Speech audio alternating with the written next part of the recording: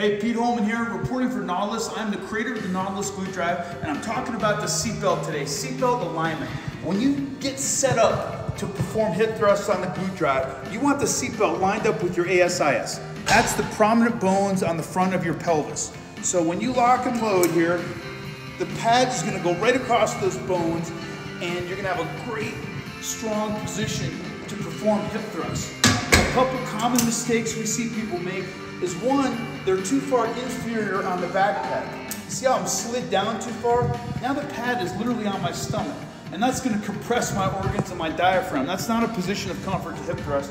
The other common mistake we see people make is they're too far superior on the back pad, and when they lock down, the seatbelt is down around their crotch area and their anterior thigh. That's going to compress the thigh. So line up the seatbelt with your ASIS, your anterior pelvis, lock and load, and get after it, everybody.